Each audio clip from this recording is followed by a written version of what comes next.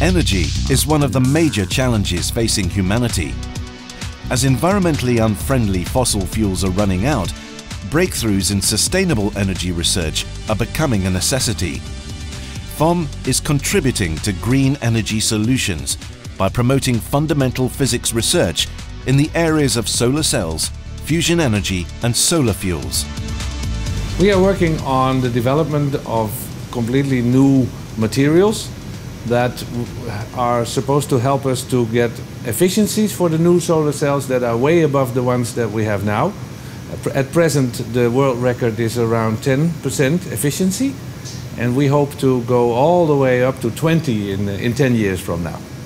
And for that, we propose that we have to come up with a new kind of organic materials that have properties that are more similar to the properties of the well-known silicon from the normal solar cells, but then with molecules. That's basically our plan in a nutshell.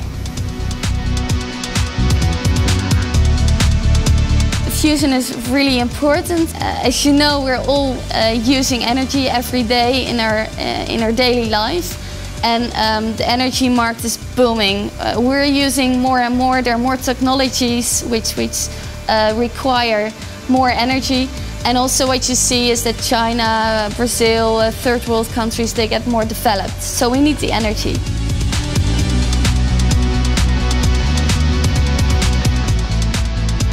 The energy we need as society will be generated by solar and wind, which are sustainable energy forms.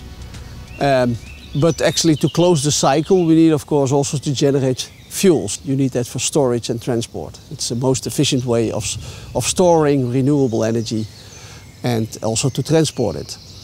I think within that future, solar fuels, as we're going to research it here at the Institute, is going to play a big role. And on the other hand, I think also, let's say 30, 40 years from now, fusion energy will play a big role because it is so abundantly available in the form of the water in the ocean.